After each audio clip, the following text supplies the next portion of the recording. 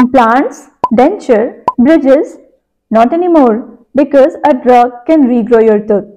Japan has just developed a drug that activates the dormant tooth bird, meaning adults might grow new teeth naturally.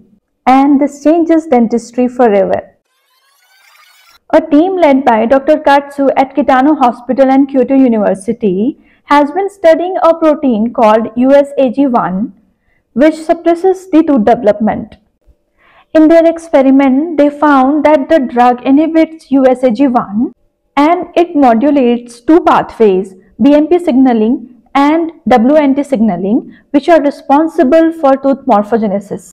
The experiment was performed in mice with congenital tooth agenesis and ferrets whose dental anatomy is similar to humans, and the evidence suggests dormant tooth buds reactivated, new fully formed tooth erupted in animals, and no abnormal tissue growth was found.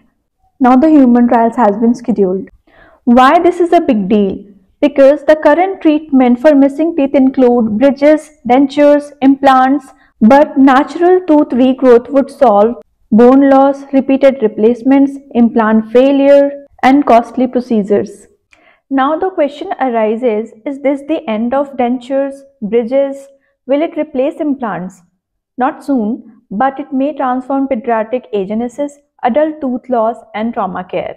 This historic step towards biological tooth replacement is promising, but cautious optimism is warranted until human efficacy and safety are proven.